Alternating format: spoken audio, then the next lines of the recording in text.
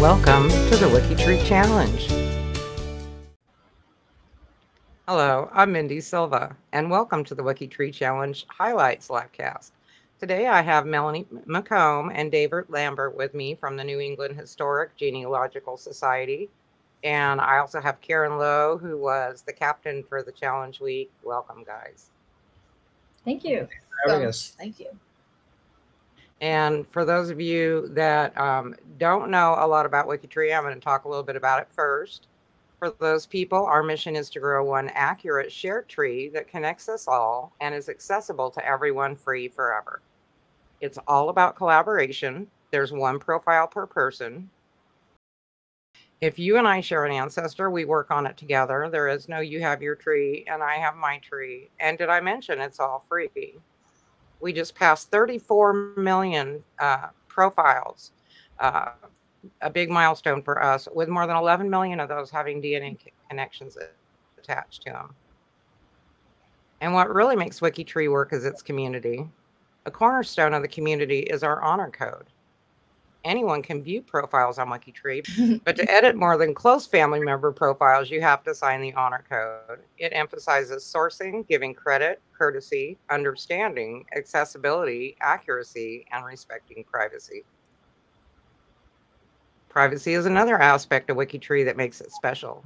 Even though we're growing a one world tree and we all collaborate, only close family members can collaborate on modern family profiles. As you go back in time, the privacy controls open up. Collaboration on deep ancestors is between cousins who are serious about genealogic research, careful about sources, and willing to see their research validated or invalidated with DNA. So if you aren't a member yet, come and join us. It just takes a minute to register as a guest, and you can delete a guest account at any time. Now, this was our 7th WikiTree Challenge of the year, and boy, we just had a blast with this.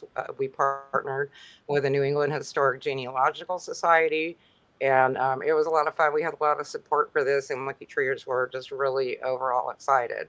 So we had 7 names that they gave us. We had 7 days to find everyone we could within 7 degrees. And 7 degrees means 7 steps in any direction. On WikiTree, we call that a person's CC7. So that's their connection count within 7 degrees. Now, our starting people were Charles Ewer, who gained 4,122 relatives. Lemuel Shattuck, who gained 6,325 relatives. Governor John Albion Andrew, who gained 3,551 relatives.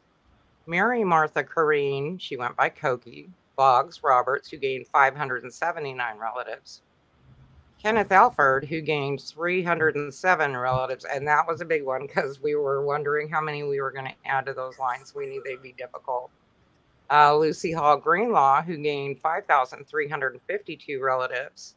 And Julia Winter Folsom, who gained 3,894 relatives. Now, of course, some of these were new profiles, and some of these we just were, able to connect over and over again to existing branches. So, Melanie or David, do you want to tell us a little bit about how you chose the 7 starting people and a little bit about your organization? Do you want to tell them about the ladies? Sure, first? I'll talk about the ladies. So, with the ladies, we have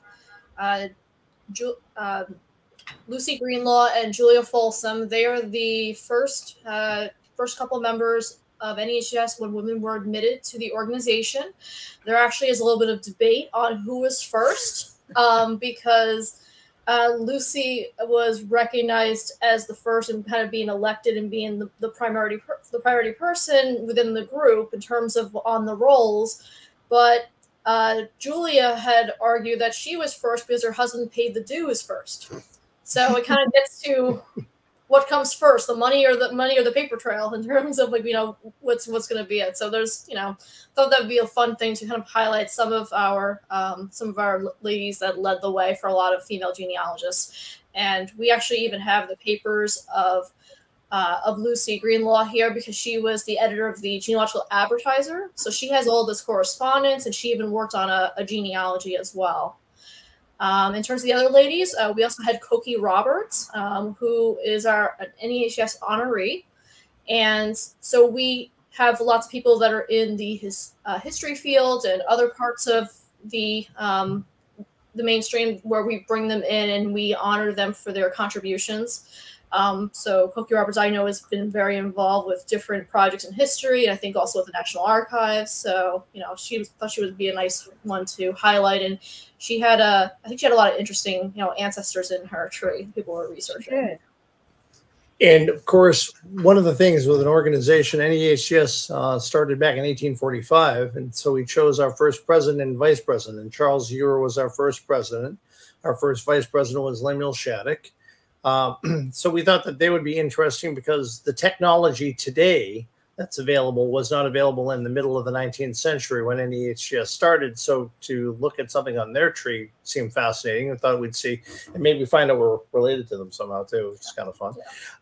The other one we chose was John Albion Andrew, who was the governor of Massachusetts during the time of the Civil War and was our president after the Civil War. He lived shortly after that. He died in his 50s, sadly. And the last one was a gentleman who was an African-American veteran from World War II. Do you want to add a little bit more about him? Sure. So Kenneth Alford is someone I actually came across a few years ago. We used to do a social media series where we had like an NEHGS like library item of the month. And so I wanted to look at something that was a little bit more recent, 20th century. So our senior archivist, Judy Lucy, had recommended, why don't you look at Kenneth Alford's papers? And it was kind of the perfect example because he has all these great vital records, military records, even some history on his mom's family.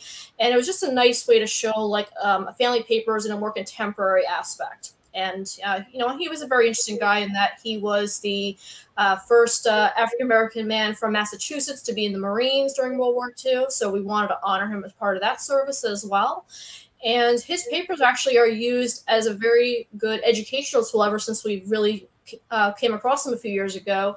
And we use them a lot with school groups and scouts to show them like, here's how you can explore like an archive papers and how make it more accessible to them. And then they use those to basically build out their story and see what they can find out. And just a little bit of a quick story about NEHGS. We've been around since 1845, so 178 years, and we're located in Boston at 101 Newbury Street. Currently, we're closed because we're undergoing a multi-million-dollar renovation and actually adding on to the building, putting in a great discovery center. And of course, our website, AmericanAncestors.org, has over 1 billion searchable records. We have hundreds of thousands of constituent members of the organization, and sometimes it's multi-generational.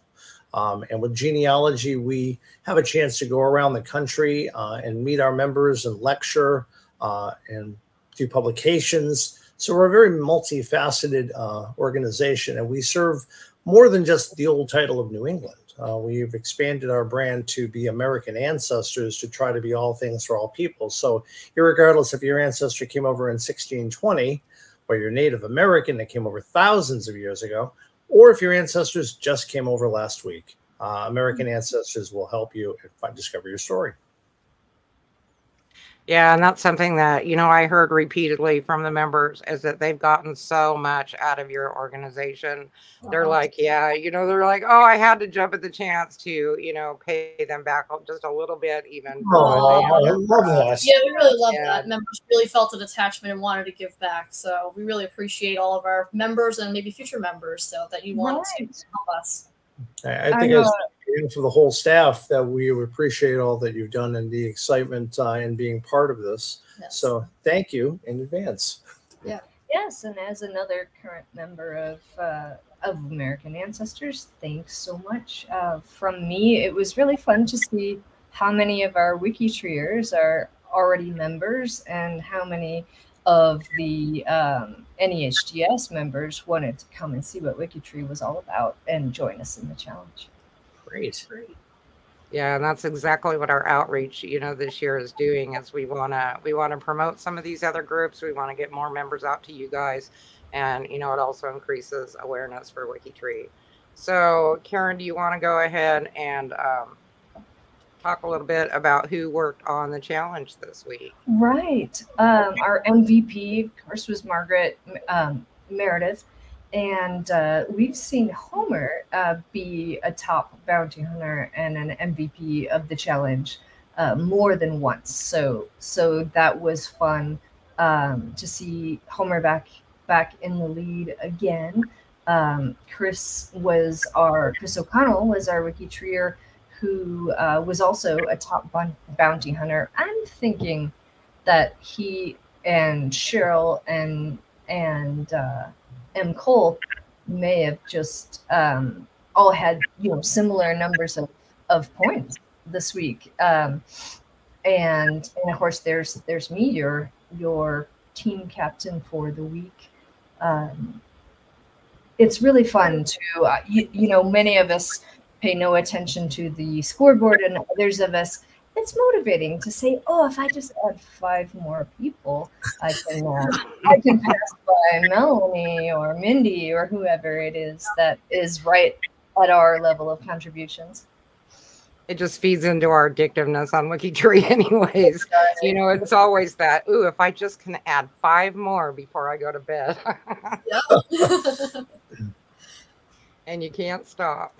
No, and you need an incentive sometimes. You're right. So no, and we don't even stop when the challenge ends. I'm just looking at how Kenneth Alford has another 20 people in his relations since Thursday, and Koki Roberts, I'm sure everyone has some more, and you can see how very many people participated. I'm seeing names that I recognize as longtime members from Europe and other places. That is so valuable when we get into places and languages that are out of our expertise. It's so great to have someone to call upon to give us a hand. And I see Emma McBeath and I know Kate Schmidt and others from the U.S. Black Heritage Project were happy to join us and bring their expertise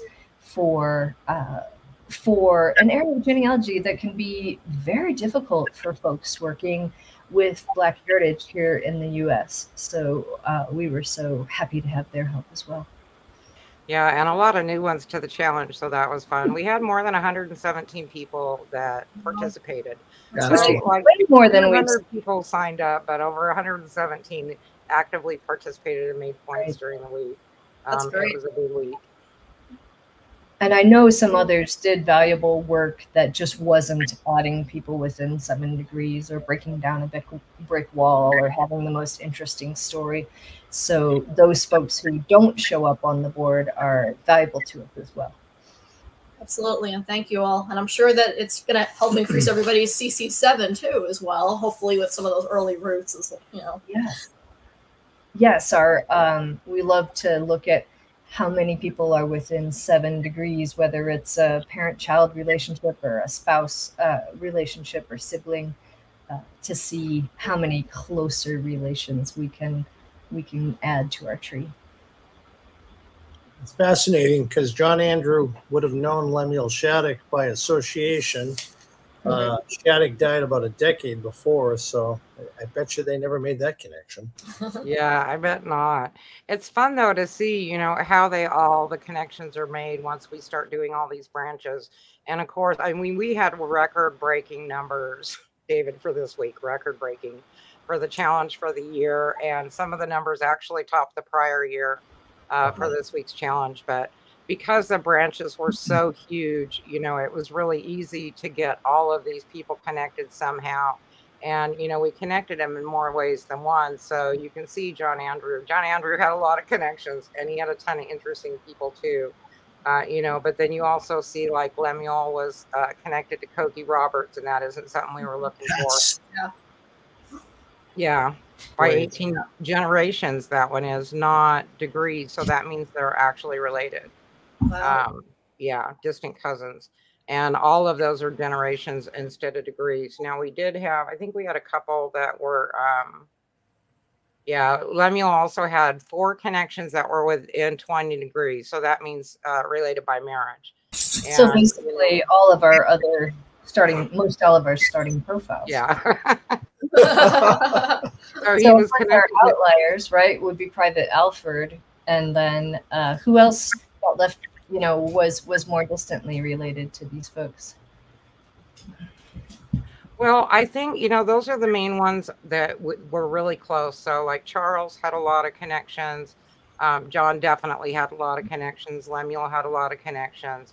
I think some of the ladies, their stuff was like way more distantly out there than what the guys were. So, Lucy was connected to John within 15 generations, and she was actually his fifth cousin 3 times removed.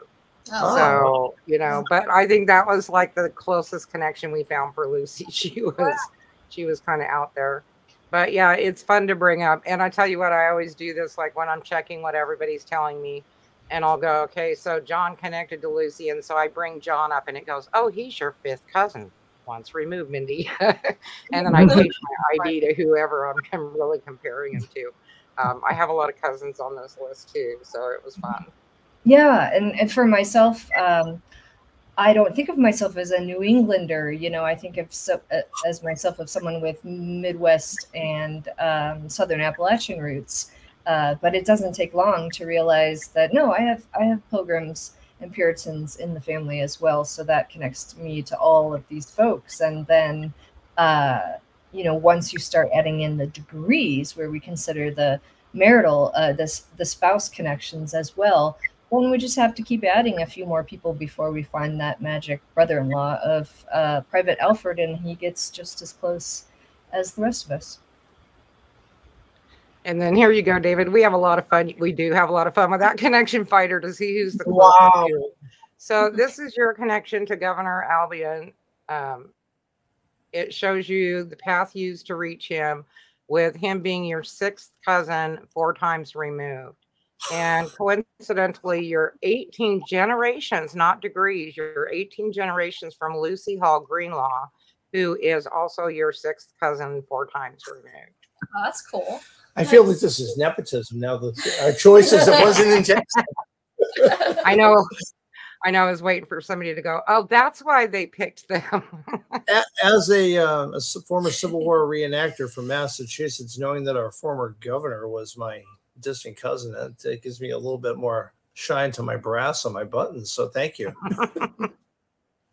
And then we couldn't leave Melanie's out. So, of course, she was 17 degrees from Lemuel Shattuck and 19 degrees from Governor John Albion Andrew. So it's connected by marriage, but still really cool to be able to see those connections. Very cool. Very cool.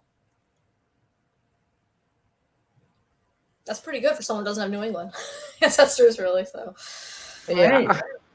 And here we looked at the connections to the 4th governor of Massachusetts, and the closest ones were Lemuel Shattuck at 10 generations, their 3rd cousins twice removed. Lucy Hall Greenlaw at 17 generations, their 5th cousins 5 times removed. Charles Ewer is connected in 8 degrees, so related by marriage, and Governor John Albion Andrew is at 11 degrees, so related by marriage. Excellent. Now, here was our first starting person that you gave us, Charles Ewer. He was born about 1790 in Boston, Massachusetts.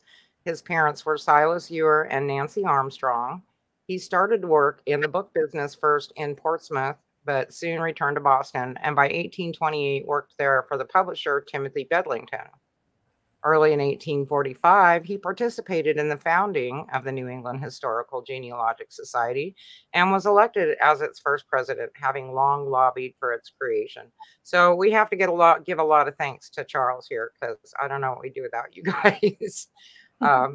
3 degrees from him, we found Isaiah Thomas, LLD. Now, he was born in 1749 in Boston.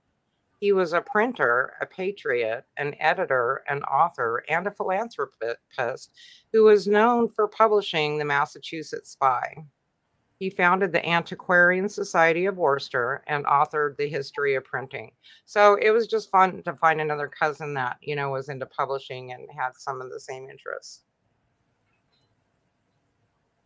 Although Isaiah is 3 degrees from Charles via his wife, they're also 17th cousins by blood. And, you know, it just blows my mind that WikiTree will look that far out and go, oh, you're like 26 cousins 5 times removed. You know, I know the computers can do it, but the thing that the techs have actually sat down and told it to look for those connections is crazy. Yeah, that's got to use some server time.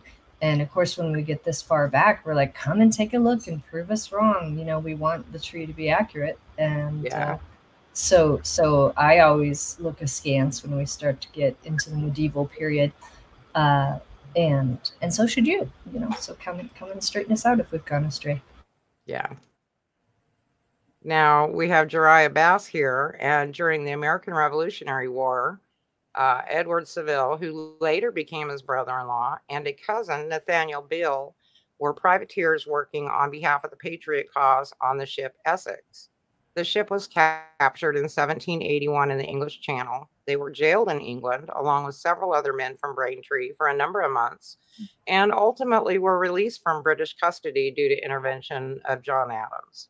And, you know, just really interesting to see that it's that they were all related like that and still able to stay in service together.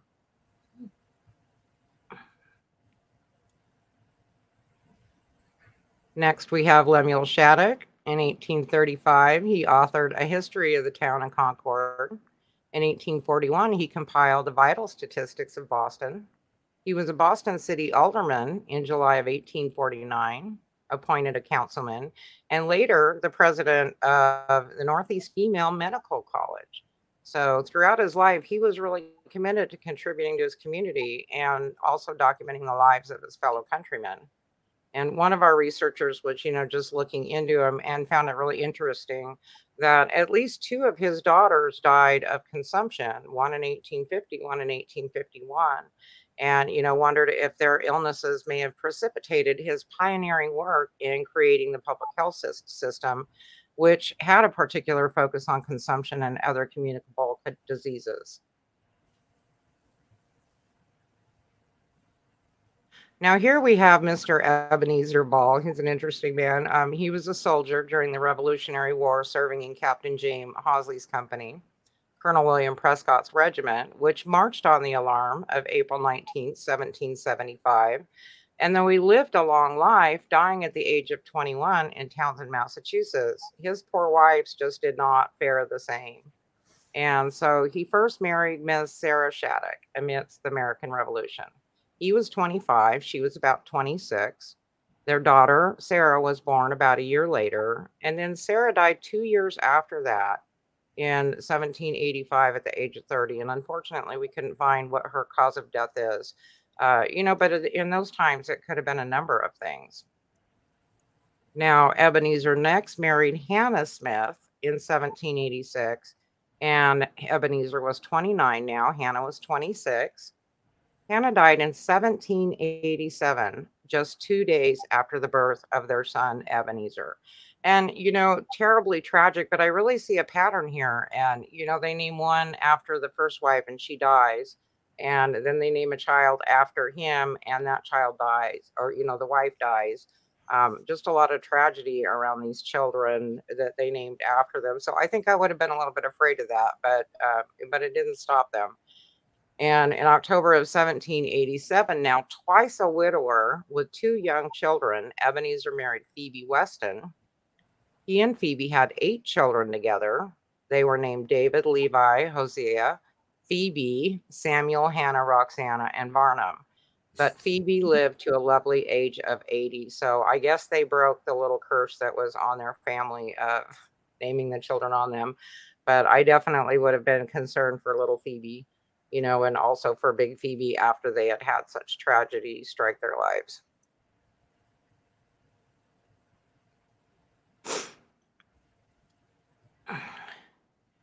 Now, Ebenezer Ball Jr. and Lemuel Shattuck are 3 degrees apart, being 4th cousins once removed. And, you know, again, we just found that a lot in here. We found a lot of connections, which is unusual for the challenge this year. You know, sometimes we try super hard to make connections between the starting people and we just don't find them. But we had a lot of connections this time. Right, with all these connections in colonial Massachusetts, you know, there's only so many people there to pick to marry. Very true. Now, here was another tragic one, you know, and unfortunately, sometimes that is what you see. If they're not wealthy or political, you know, something tragic has to happen or they don't make the news. But we do have people that scour through the papers just trying to find stuff. And, you know, on this flip side, where the last gentleman lived to such a long age, we have Richard Morgan Wadsworth, Richie, and he died of carbon monoxide poisoning from a faulty heater on his yacht. He's 17 generations from Lemuel Shattuck, being his sixth cousin, 3 times removed. And Richard was only 28 years old. Wow. Now we have Susanna Shattuck Morse Fay Brigham. That's quite a name. She was married first to Richard Norcross, second to Joseph Morse, and third to John Fay. And in the Fay genealogy, John Fay of Marlborough and his descendants, which was written back in 1898, it states that with the descendants of the Brigham, Shattuck, and Fay families, blood has mingled through every generation for the past 250 years. That's a long time to be mixing up some family blood. That's a really long time. You know, and you see, though, I mean, all kinds of different cultures where people stay within family lines, or they stay within religious groups, or they stay within class structures. And so you do wind up with a lot of those intermarriages. But still, 250 is a long time. Yeah. Hopefully the biologists have been telling us that it's not as dangerous as we might have thought. Now, Susanna is 7 generations from Lemuel Shattuck, being his 3rd great-grand aunt. She's also 8 degrees from Governor Andrew, 9 degrees from Charles Ewer, and 10 degrees from Lucy Greenlaw. Next, we had the governor, John Albion Andrew. He was born in 1818 in Windham, Massachusetts. He was the governor of Massachusetts from 1860 to 1866. And he formed the famous 54th Massachusetts Volunteer Infantry, which was the first regiment in the United States made up entirely of enlisted men of color. And even once those were established, you know, there weren't a whole lot of them, but they're definitely, they started to build those up. John was said to be a remarkable speechwriter and speaker. His paternal grandfather, John Andrew, was a silversmith during the American Revolution, the same as Paul Revere. So that was just kind of an interesting little tidbit of news.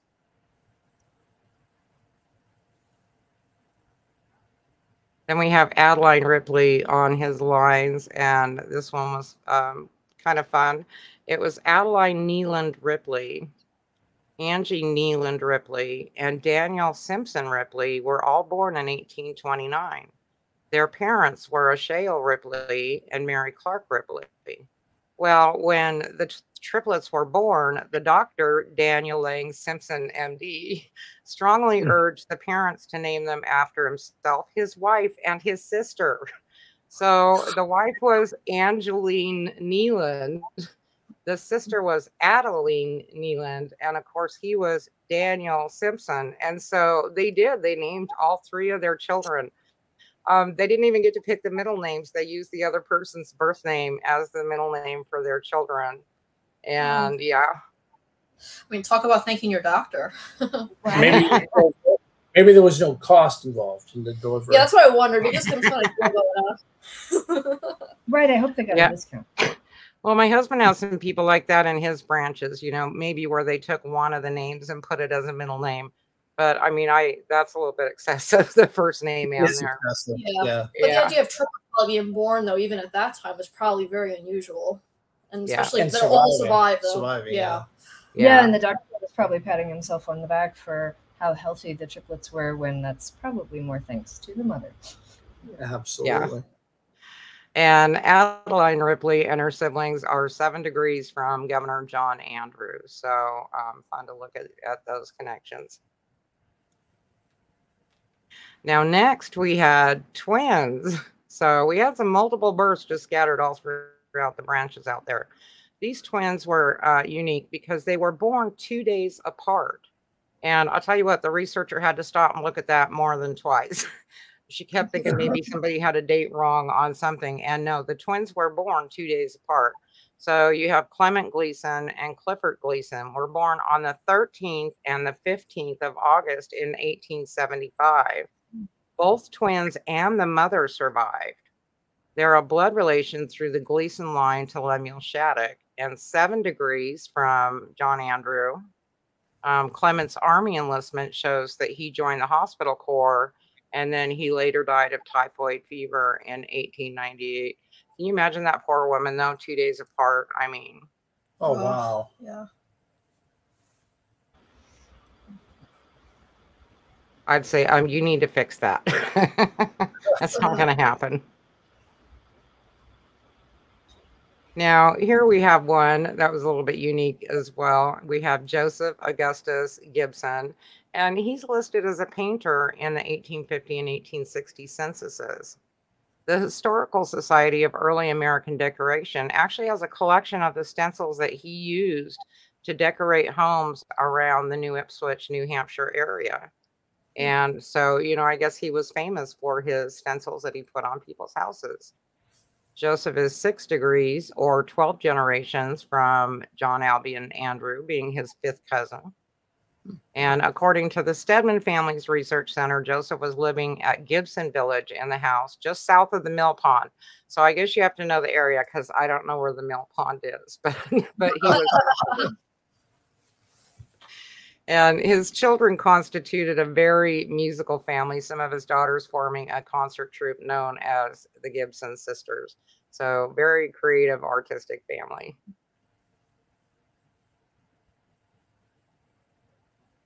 Next, we have Mary Martha Corrine Cokie Boggs Roberts.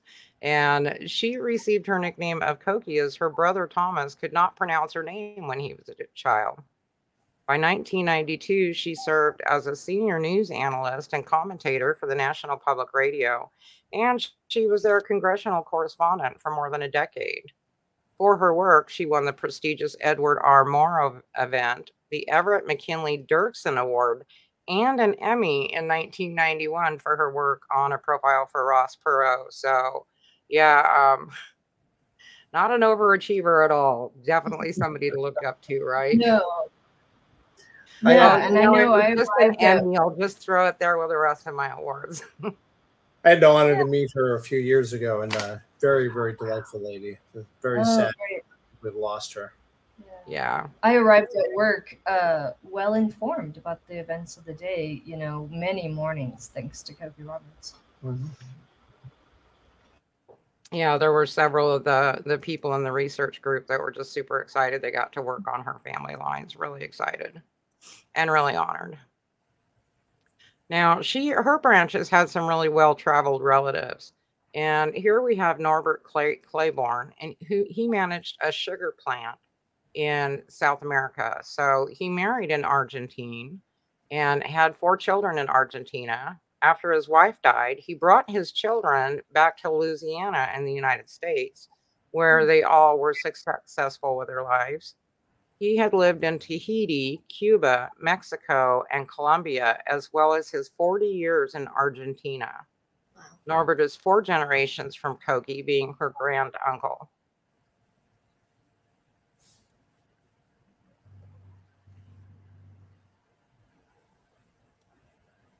Another relative in the sugar industry, and that's not necessarily a common industry either, so it was fun to find too, was Emery Moore. Now, he was living in Violeta, Camagüey, Cuba in 1952 with his wife, where he managed a sugar company. He died suddenly, and his sister, who was back in the United States, of course, requested the FBI to investigate his death. Now, they investigated and found it to be of natural causes, and his body was returned to be interred in New Orleans. He's 5 degrees from Cokie Roberts. But that would be hard on the family, you know, to have somebody pass like that. And I mean, they're an entirely different country. You don't know how they've been doing. You don't really know what happened, how honest they are with their reporting practices. Sure. Yes, and not ready to lose your brother when he's only 58 years old. Yeah. This lady was really cool too, and she is Lewis Robertson, but Cunningham Barrett Meyer, who was born in 1877 in Augusta, Georgia. And she has what I always said about my dad. He just had a big heart, you know. He just wanted to share it with everyone. So she had many marriages, but an incredible woman. She actually became the owner and publisher of a significant newspaper, the Birmingham Age Herald, when her husband died in 1922, but she continued to successfully run it. Her son, Edward Ware Barrett, graduated from Princeton in 1932, and he had a remarkable life as a journalist and the dean of Columbia University Graduate School of Journalism and more. Now, Lewis remarried to Edward Barrett, who was also a journalist and the owner of the Birmingham Age Herald. Her third husband, Robert Meyer, was an entrepreneur who built and owned many hotels.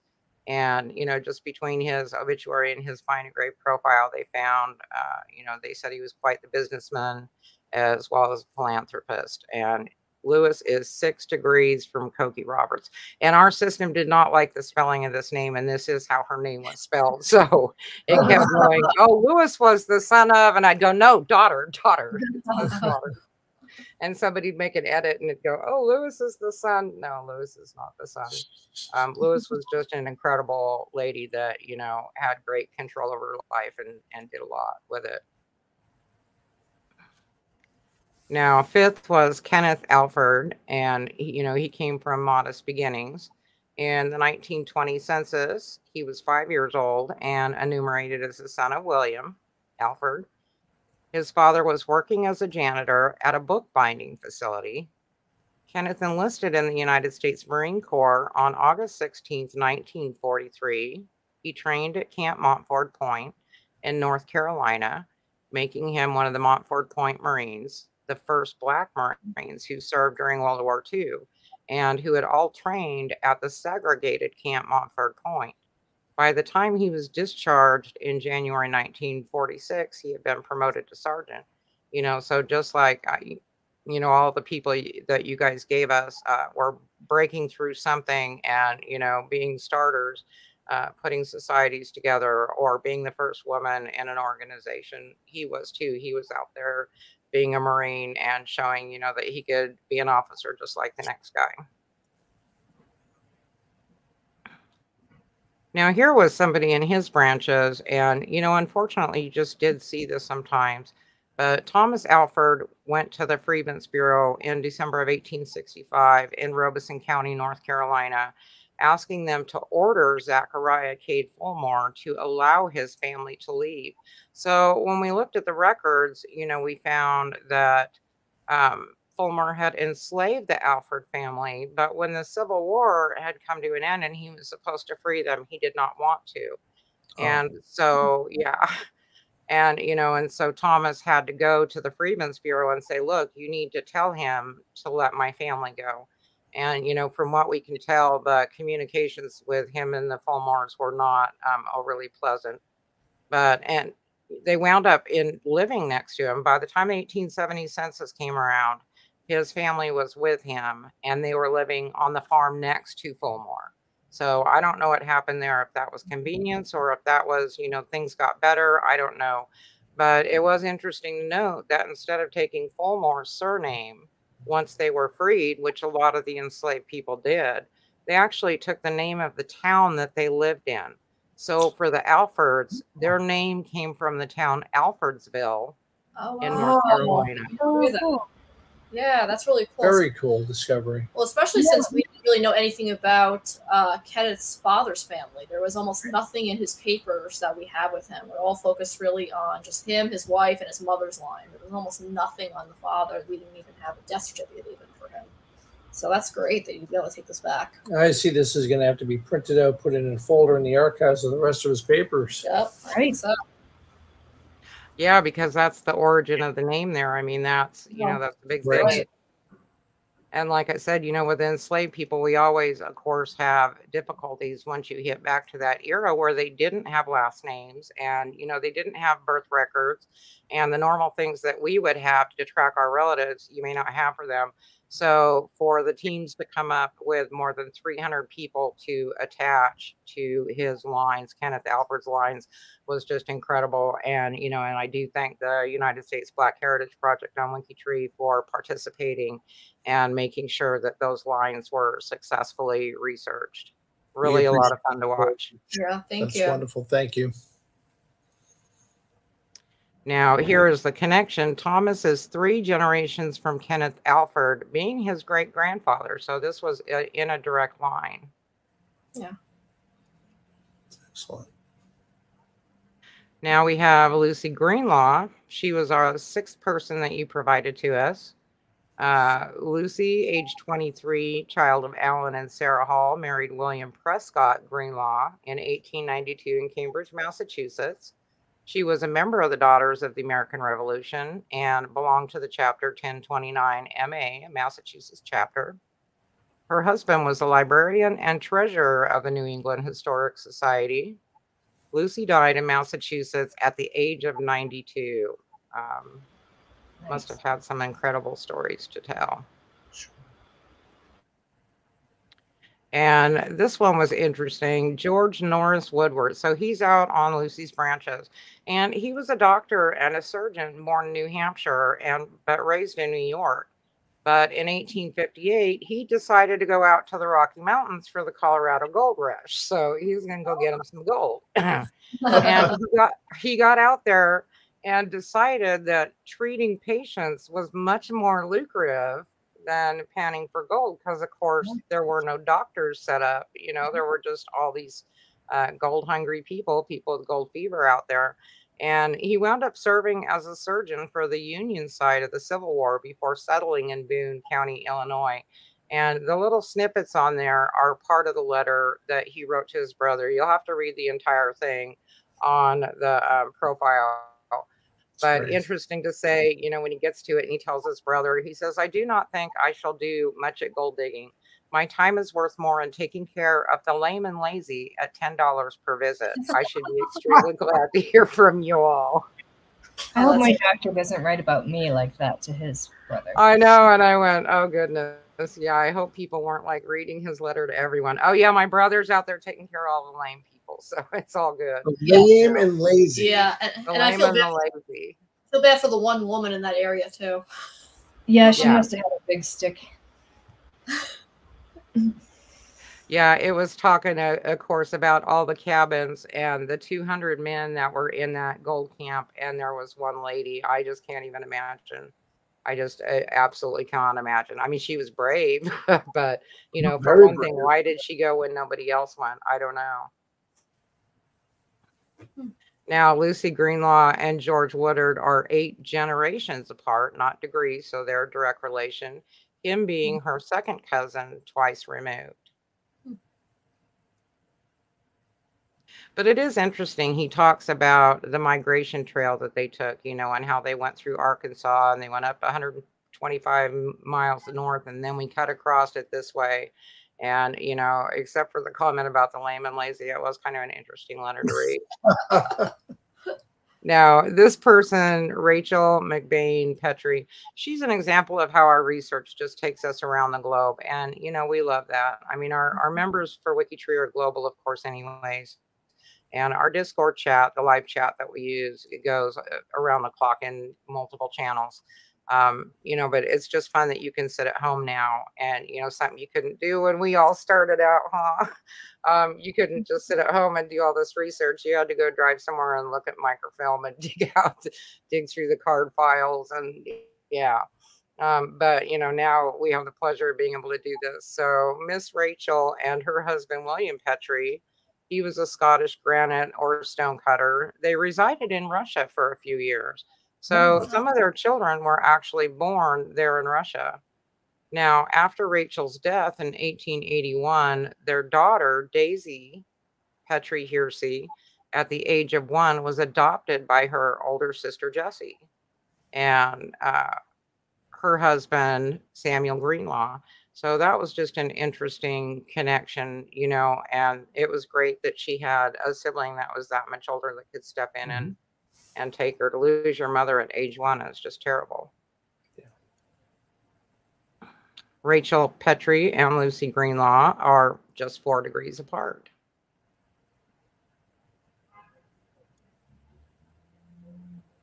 And then last but not least was Julia Winter Folsom. She married Albert A. Folsom in 1861 in Boston, Massachusetts. She was one of the first female members of the New England Historic Genealogical Society, which of course was founded, like you said, in 1845. Well, and we found this lady out on her branches. Sarah Sally Atwood Dobson created a stir in 1823 when she confronted the Worthington Congregational Church in Connecticut with a list of 6 written reasons why she disagreed with what the church was teaching. Oh. 2 male members attempted to endeavor to enlighten her mind and convince her of her error, but I guess they failed. So she then joined the Methodist Church, where she was disciplined for wearing a bonnet with a ribbon. Oh boy, it sounds like she should have gone to Rhode Island. Yeah. Or somewhere else. Yeah. Now I want to look and see if she descends from Anne Hutchinson, who was also known for giving the church I was going to say. men's grief. Yeah, and this is the 19th century. This is later. You think it would be a little bit more, you know, a little more accepting. I guess not. Yeah, a little more relaxed. Yeah. Definitely a feisty woman, though, and I'll tell you what, I have a few of those in my family, so. I'd be curious now, if you went into a Methodist church now with a bonnet and ribbon, how would they react? Oh, I think you're going to challenge right here. You're going to wear a bonnet and a ribbon going to my mother-in-law is actually Methodist. I'm curious if there's what the reasoning was with that. You have to ask her to wear it one Sunday. I would think most acceptable about covering the hair and not covering would be more. I think it's the ribbon. It's the excessiveness of flaunting. Right, that you should be humble before God or something. Right. Yeah, today I think, you know, the other Methodist ladies would just have bigger ribbons. Yeah. It's true. Now, Miss Sally Atwood Dobson and Julia Folsom are 14 degrees apart, so it does switch by marriage a couple of times on that connection. Okay. And we see that every time the color changes in that chain, right? Next, we have George Cockayne. He was also out on her lines, and he first married to Millicent Gregory. The marriage was declared null and void due to the fact that the couple gave the wrong birth dates. And so both were under the age of 21, and the marriage only lasted 3 days. Oh, because they were minors. Oh. So they gave their own birthdays. Were they like off by a couple days, or were they actually underage? No, they lied. They just lied. Because they didn't want to bring consent from their parents. No French consent for them. Ooh. They probably figured if they could get through the getting it done part, nobody would, you know, say anything. Right. Did they ever get back together when they were of age? I don't know if they did. He remarried to somebody else later, so I mean, he may have stayed with her for a while, but yeah. Well, apparently, he gave the right age that second time around. Yeah. Sally Dobson and Julia Folsom are 14 degrees apart. It's not 14, though. And then, of course, whether we support wars or not, our veterans gave their all to support and protect our country. And because of this, we always like to acknowledge at least a few of them. And, you know, it's just so hard to pick. You guys there were just so many interesting people in every branch of these, you know, starting people of these trees. It was just so hard to look through it and go, okay, we're only going to do this. And so I usually only pick one conflict, but we have 3 because, and even at that, I had to narrow it down. In the American Revolution, we had Jeriah Bass, who had revolutionary service in 1776. He later died in military service in the War of 1812. Oh, okay. Young Edward Saville, his son, and a nephew of Jeriah Bass died in the Battle of 1812. So they lost several people in that war. We have George James Yates, who's 4 degrees from Lucy Greenlaw. He served as a captain with Massachusetts during the American Revolution. Captain Yates is also a DAR Patriot ancestor. Silas Ewer was a Revolutionary War soldier and commissioned to be the commander of the ship Camberwell. Eleazar Flagpole was a lieutenant in the American Revolutionary War. Now, for the Civil War, I have two here. John B. Ireland, who's 7 degrees from Lucy Hall, served in the New York 8th Heavy Artillery during the Civil War. He was severely wounded during the Second Battle of Deep Bottom in Deep Bottom, Virginia. George Alfred Cunningham, who graduated West Point in 1857 and was assigned to the 1st Cavalry as a second lieutenant. He resigned from the U.S. Army in 1861 in February, which ended his service for the Union. And then in April, he entered as a colonel the Confederate service. Oh, wait, he entered as a 1st lieutenant, though, of artillery, and he was promoted for conspicuous services in the battle to captain major and then colonel of artillery. Now, from the Great World War, or World War I, we have the following. We have 1st Lieutenant George Peyton Cole, who was killed by machine gun fire in the Battle of Argonne Forest in France. And we have General Michael Davison's father, Lieutenant Colonel Paul Root Davison, was a captain with the 15th United States Cavalry, having enlisted in 1912. He served with the Ordnance Department during World War II. So a lot of men out there that committed to their country. Now on WikiTree, we're all cousins by blood or marriage. There are 29,296,146 cousins connected on WikiTree, alive or not. And then our time started out in, the United States and, of course, New England, heavily in Massachusetts. But by the end of the week, we had research in the following locations. And so our team of researchers visited Argentina, Canada, more specifically Nova Scotia, Cape Verde Islands, Cuba, England, Honduras, Ireland, Norway, Russia, Scotland, Spain, Massachusetts as a colony, of course, Massachusetts Bay, and in the United States, pretty much all of them, I think they listed out. And so it's really, really cool to see the records coming in and conversations going back and forth about all of those different, places.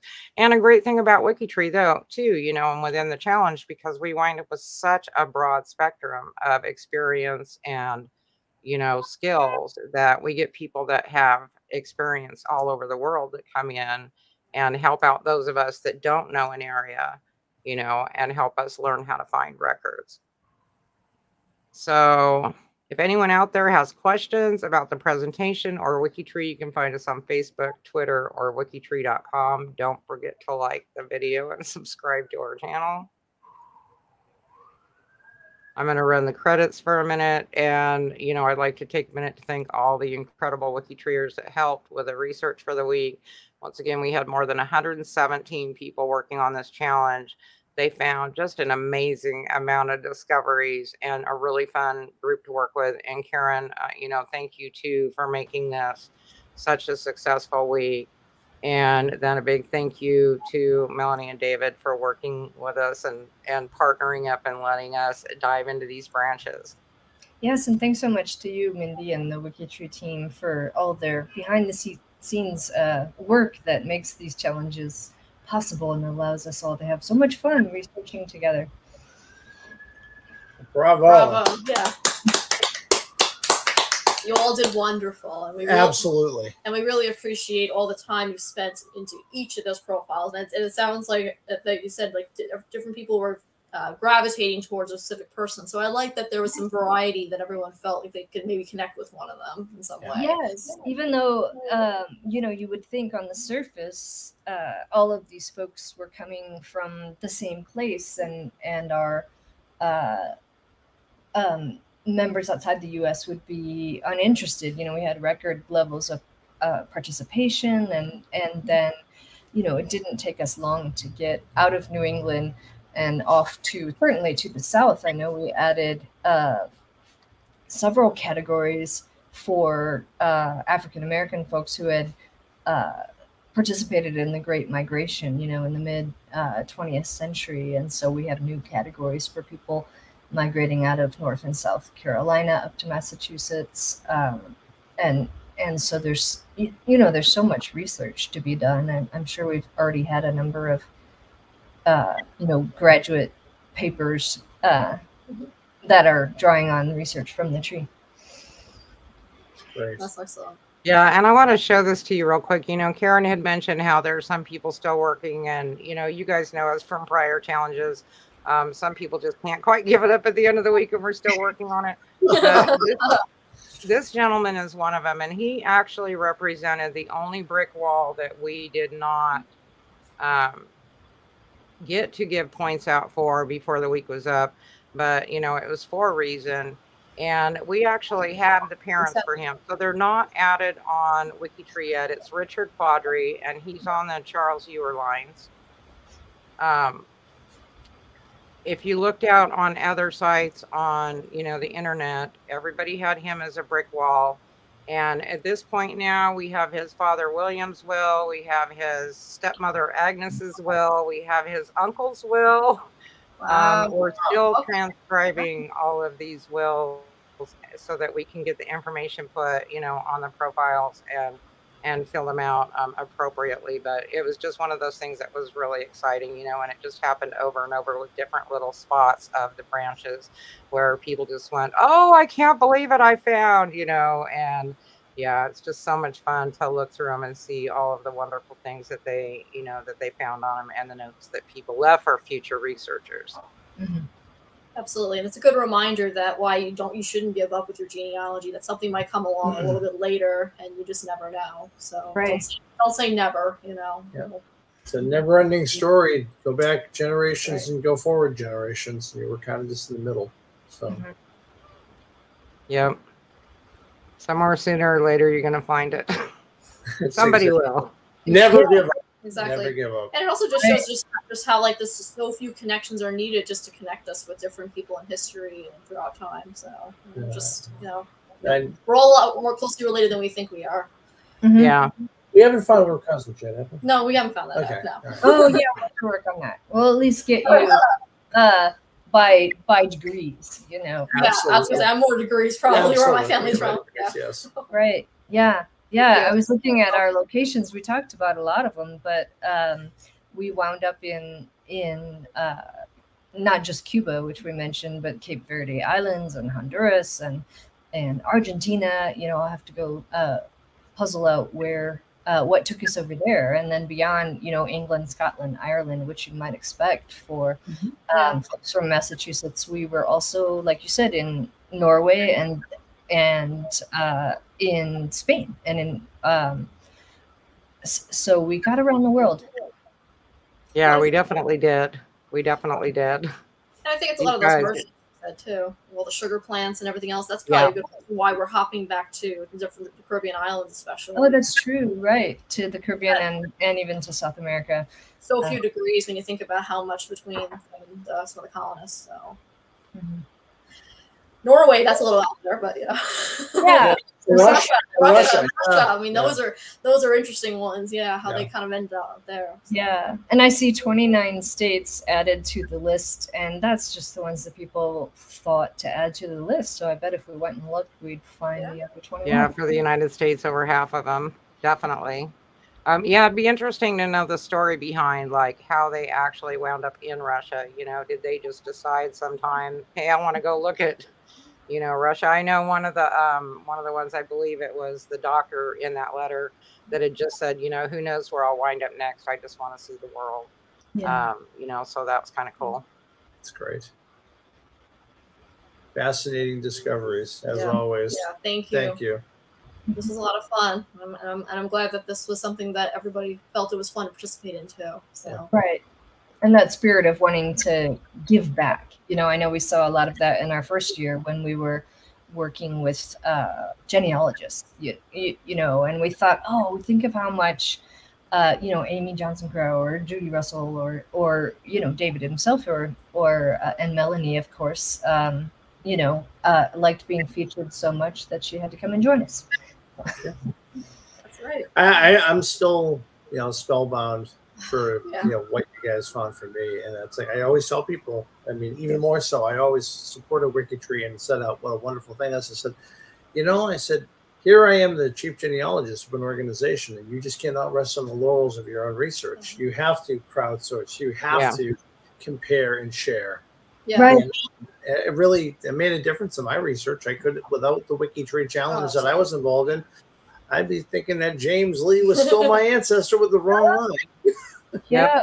Yep. Yeah, and I love how I get surprised by other people's DNA. I knew that on paper I was like a 16th a Quebecer from New France, and then I go and look at my mom's dad one day, and there's like 3 French Canadians who are on his mitochondrial line, and they all share the same haplogroup.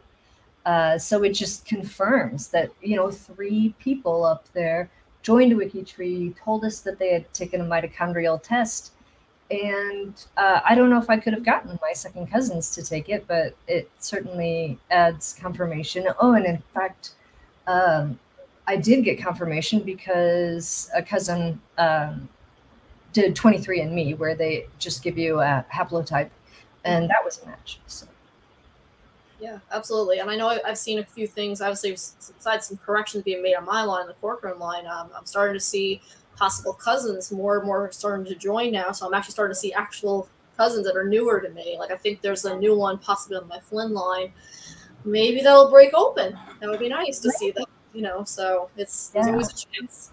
That's what I love about it, that more people are seeing this. And I think these challenges are kind of showing people like the power of the collaboration, how we can use this.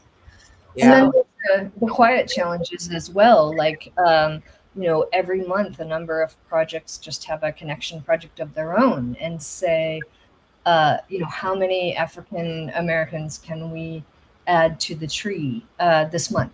Is one that goes on every month, and I know a number of the other projects are the same. Or let's all go look at this cemetery in Boston, and get all the people on WikiTree. Yeah. Yeah, definitely our community makes a big difference. It's not an experience you're going to find elsewhere, and it's very powerful. Yeah, we had a member, Nicole, who joined the day before the challenge. It was her first day on WikiTree, and luckily she's a UX designer, so she's used to thinking about how software works. But she had a lot of just learning curve hurdles to cross, but she's excited about just living in Vermont. And, I want to find the people from this challenge who are from Vermont, so I could just drive to the place and take photos or go to the Historical Society and do some in-person research. That's really cool. I like that.